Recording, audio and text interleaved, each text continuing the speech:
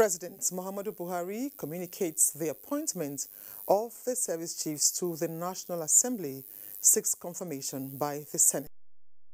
With increased cases of coronavirus across the country, key players are intensifying efforts towards creating more awareness on COVID-19 vaccines.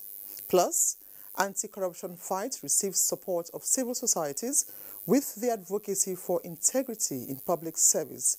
These and more on Panorama. I am Ifoma Ojenta.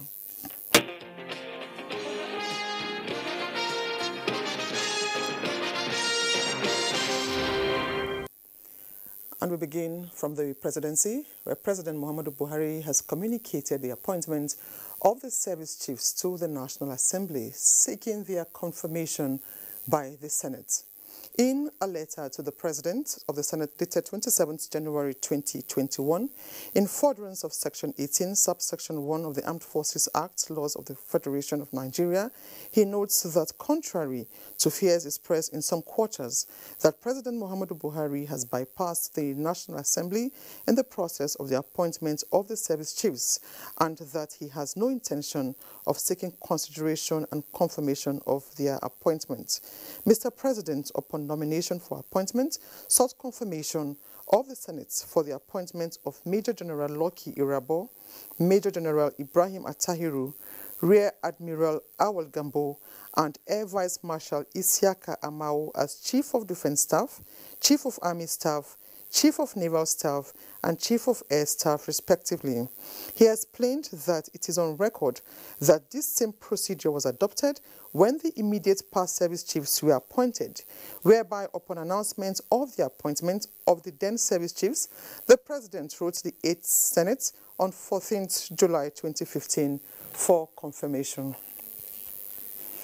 Meanwhile, President Muhammadu Buhari says the federal government under his watch does not and will not allow religious prejudice or partisanship to influence any of its decisions and policies aimed at taking Nigeria to the next level of socio-economic development.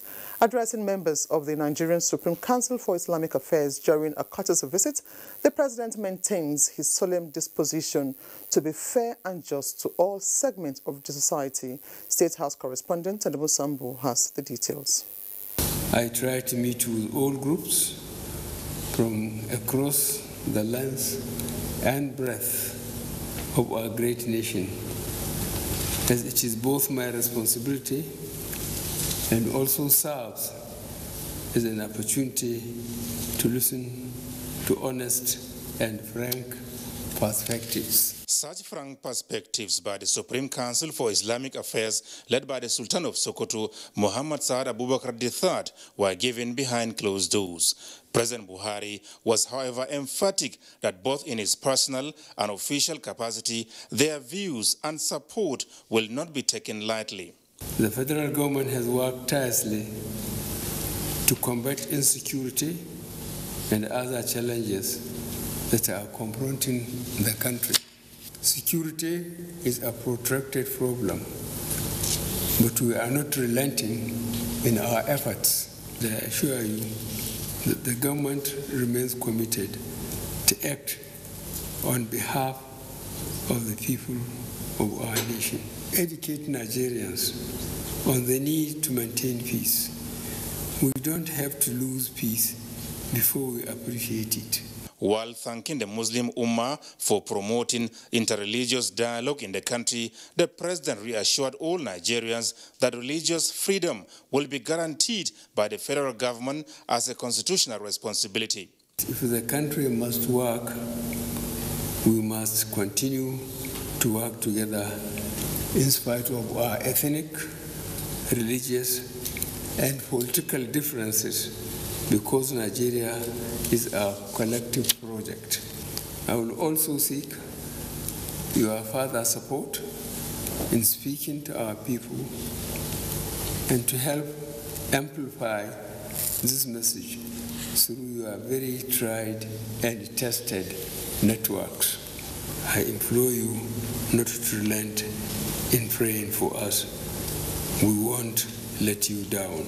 President Buhari also made a case for religious leaders to fully back towards ensuring success the alternative school program initiative launched recently to not only address Nigeria's high out-of-school rates, but also equip the youth with the right tools in making decisions at every turn of their lives. The president also solicited their support for the genuine efforts at addressing the public health crisis occasioned by the COVID-19 pandemic. As government continues to work towards managing this crisis, it is also critical that you lend your voices in support of those basic but fundamental protocols that can significantly curtail the spread of this disease. Washing of hands, using face masks, and ensuring social distancing as much as possible have been proven to be our first line of defense in the fight against this virus. When the vaccines, which we are working hard to procure for the nation, arrive, please join in the drive to educate people that these vaccines are meant to save lives and protect everyone. Sultan Muhammad Saad Abubakar commended President Muhammadu Buhari for the successes achieved so far in the Northeast, calling for decisive action against banditry in parts of the northwestern and north-central states, while appealing to Nigerians to refrain from making inflammatory comments that are sowing seeds of discord in the polity and exacerbating the current level of insecurity in the land. The Sultan formally identified himself with a hate speech campaign and called for action. From the State House, Adamu Sambo, NTA. President Muhammadu Buhari has reiterated Nigeria's commitment to working with the international community towards achieving global peace, food security and sustainable environment. This was while receiving in audience 3 new ambassadors posted to the country on tour of duty. Again, State House correspondent Adamu Sambo reports. The 3 new envoys who are in the State House, Nigeria's seat of government, to present their letters of credence to President Muhammadu Buhari are Ihad Mustafa Awad of Egypt, Faisal Ibrahim Al-Gamdi of Saudi Arabia, and Alejandro Francisco Herrero of Argentina. Addressing the envoy shortly after, President Buhari congratulated them for officially commencing diplomatic functions in Nigeria. He hopes that their respective mandates will be utilized towards improving cordial relations with the country, consistent with the Vienna Convention and global best practices. Nigeria also enjoys very good bilateral relations with your respective countries. We are to pursue bilateral dialogue as well as build cooperation on the basis of constructive mutual respect and a shared vision for the future. Nigeria is a nation of great diversity, and we are ready to always convert these diversities to advantages. In addition to the United Nations, President Buhari said all the 3 countries are also members of the G77 and the South-South cooperation, which Nigeria is proud to be associated with. Nigeria and the home countries of the envoys, he said, have common challenges, which include terrorism, insurgency, climate change, population explosion, human trafficking, corruption, poverty, and proliferation of small arms and light weapons. On top of all this, the second wave of the coronavirus pandemic has come with different strains that pose additional challenges to the initial outbreak. These challenges underscore the need for the international community to work even more in concert to collectively identify appropriate ways and means to globally resolve these challenges. Ambassador Ihad Mustafa of Egypt, who spoke on behalf of the envoys, assured the president of their commitment to work with his administration to further enhance and strengthen their country's friendship and partnership with Nigeria. We noted with appreciation the effort exerted to make us feel welcome. We would count on your kind support and guidance to this end. The 3 new ambassadors were earlier on arrival accorded a befitting diplomatic welcome by officers and soldiers of the Presidential Guards Brigade. From the State House, Adamu Sambo, NTA News. And to health matters now, stakeholders in the healthcare sector and other interest groups have commended the President for signing of an executive order on the enforcement of COVID-19 protection protocols. The executive order tagged COVID-19 Health Protection Regulation 2021 took immediate effect upon the President's assent and is expected to safeguard the health and well-being of Nigerians in the face of rising COVID-19 cases in the country. The guidelines basically states that any person who contravenes provision of the regulations upon conviction risk a fine or a term of 6 months imprisonment or both, in accordance with Section 5 of the Quarantine Act. Chairman of the Presidential Task Force and Secretary to the Government of the Federation, Boss Mustafa, had earlier praised the President for giving push to efforts compelling Nigerians to be more vested in their personal safety and embrace collective responsibility for the safety of others around them. In the meantime, as case counts increase across the country, some key players are intensifying efforts towards creating increased awareness and enlightenment of COVID-19 vaccines, especially as Nigeria expects to take delivery of some doses of some of the available vaccines soon. Abubakar Usman Akwanga reports that the National Primary Healthcare Development Agency is facilitating the latest engagement with Northern traditional rulers at its 2021 first quarter meeting. The core objective is to enhance capacity response of communities to allay fears about the COVID-19 vaccines. Sustainable global effort in mitigating impact of COVID-19 is gradually shifted to the development and application of vaccines, and collaboration such as this is critical in defeating the scourge. The engagement session, therefore, is to strengthen measures on community awareness and acceptability of COVID-19 vaccination to control the spread of the virus. The National Primary Healthcare Development Agency, which is the federal government agency, with responsibility for vaccine-related matters, has brought together a highly professional and dedicated multi-sectoral team to drive the process of introducing safe and efficacious COVID-19 vaccine. The Ministry of Health has concerns about getting its job done under those circumstances. Hence this meeting to explain the nature of the vaccine to our traditional fathers in order to gain your support and backing. You being the custodians of community values and custodians of progress. This is a task that we're committed to doing, but it is a task that we cannot succeed at without the leadership provided by your Royal Highnesses. Experts say the false use around the COVID-19 vaccines should not prevent Nigerians from allowing themselves to be vaccinated, more so when scientific and clinical examinations have proven the vaccines to be safe and effective. They followed all the guidelines, all the safety protocols, and they were approved by FDA. So the vaccines are safe, and they will protect at least the most vulnerable.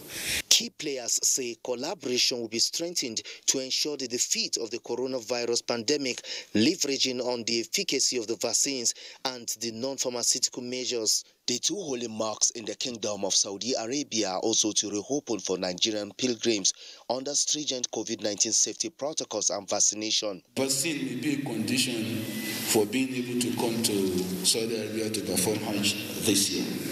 The National Hajj Commission of Nigerian planned nationwide awareness is scheduled to commence soon to ensure compliance with universal safety measures. In Abuja, Abubakar Usman Akwanga, NTA News.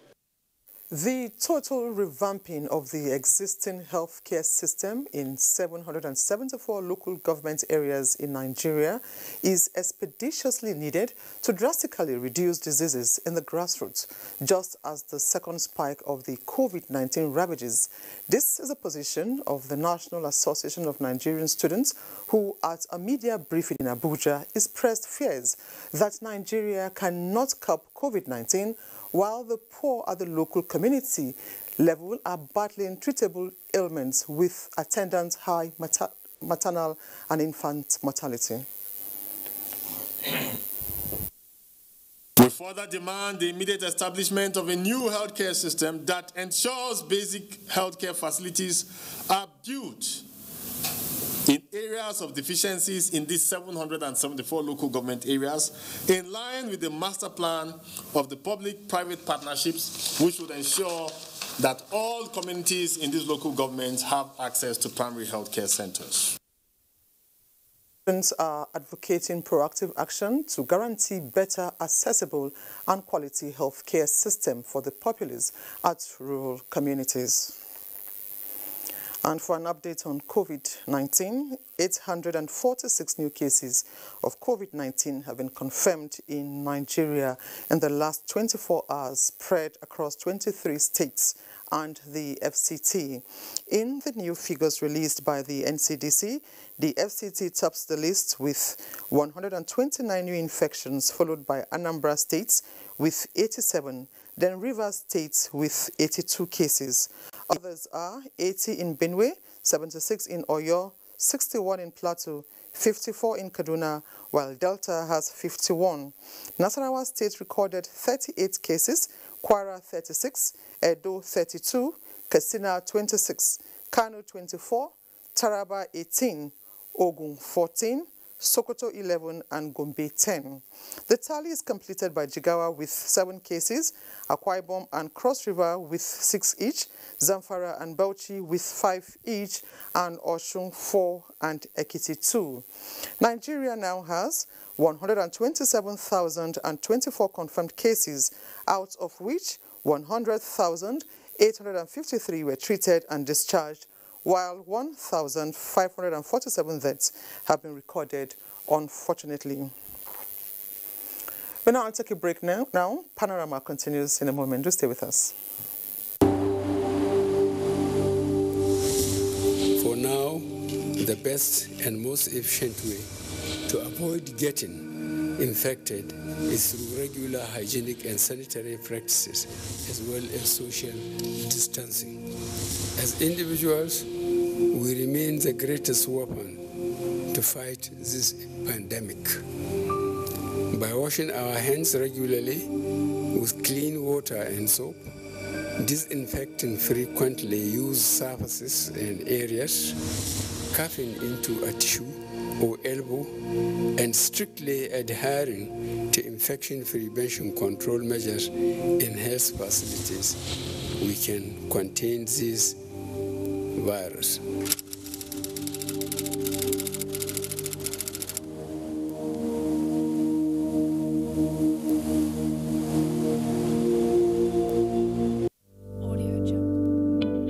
Coronavirus is real.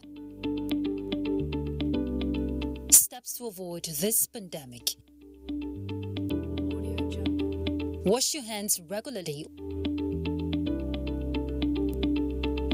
or sanitize your hands. Keep social and physical distancing. Avoid crowded places. Stay at home unless absolutely necessary. Don't touch your eyes, nose, or mouth if your hands are not clean. Avoid the spread of coronavirus. Coronavirus is real.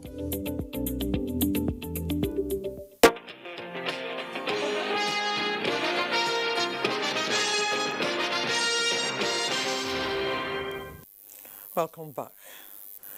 Now, the public hearing on the petroleum industry bill at the House of Representatives turned dramatic following disagreements between some representatives of host communities of Nigeria producing oil and gas.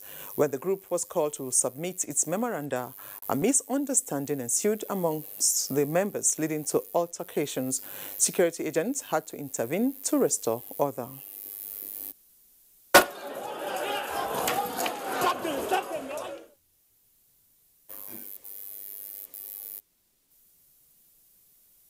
One of those involved is 10% equity. What I fight was there is because of 10% equity. One of those involved gave explanation on reasons for the misunderstanding. Now, the anti-corruption posture of the present administration is receiving the support of civil societies with the advocacy for integrity, honesty and accountability in public service. Joshua Ojito reports that 5 public servants honored for their incorruptibility in the discharge of their duties are to lead in the campaign. From the pool of 812 public servants with an outstanding records of integrity, hard work and incorruptibility, randomly selected across the country for the 2020 Integrity Honor, 5 public servants made it to the Hall of Fame. Jimo Abiola, a divisional officer of the Nigerian Security and Civil Defense Corps, currently in Badagry, Lagos State. 2 lecturers, a nurse and a civil servant stood out in the discharge of their duties. Their penchant for honesty, accountability and zero tolerance for corruption were their credentials. Nigeria should expect good things, positive things from me. To do the right thing, we say we are religious people, so we should follow the teachings of our religions faithfully. Integrity in service delivery is very important. Whatever you know how to do, make sure you do it perfectly, don't compromise. When we try to hustle in Nigeria and try to do all of what we do, we try to make quick money and cut corners, and that is where we eventually come across corruption. But we want to encourage people, while you hustle, please hustle in the right way and do the right thing. Federal government and other development partners are supporting the campaign towards promoting integrity in public service. If we have a leadership that is supporting this, I see no reason why other civil society organizations will not support the government, support us, support other agencies of government to fight corruption and improve transparency. The integrity icons are expected to be ambassadors in the public service. In Abuja, Joshua Ojito, NTA News. A former leader of the People's Democratic Party in Kogi East, Friday Makama, has led his supporters to defect to the All Progressives Congress. Chairman of the APC Caretaker and Extraordinary Convention Planning Committee, Governor Mai Mala Buni, received and assured them of equal opportunity irrespective of their status in the party. Salihu Abdullahi Gwanara reports. Your desire for me to join the All Progressives. Friday Makama, a notable politician from Kogi East, accompanied by his followers, before Governor Mai Mala Buni tore his PDP membership card to show his loyalty as a prospective APC member. Governor Mai Mala Buni urged party faithful to take advantage of the party's registration exercise and promised to sustain the efforts of reconciliation. The mandate given to us as caretaker committee of this party is to reconcile and reposition this party. As a party, we have achieved a lot. We have reconciled so many states, and we are still reconciling, and we are still rebuilding and bringing in more people. I want to assure you the APC will always give you the level field to showcase your potentials. Meanwhile, materials for the party's registration and revalidation exercise have been distributed to all the 36 states and the FCT. This precedes the trainer workshop held ahead of the exercise. In Abuja, Salihu Abdullahi Gwanara, NTA News. And now sports. Quarter-final matches of African Nations Championship CHAN 2021 beckons on Saturday. Ayodeji Makinde has details.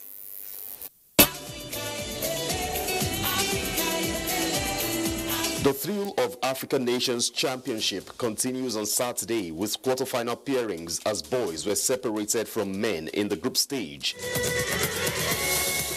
After COVID-19 forced its delay from 2020 to 2021, 16 teams converged on Cameroon with tags of contenders for a tournament which features footballers plying their trades in their respective national leagues.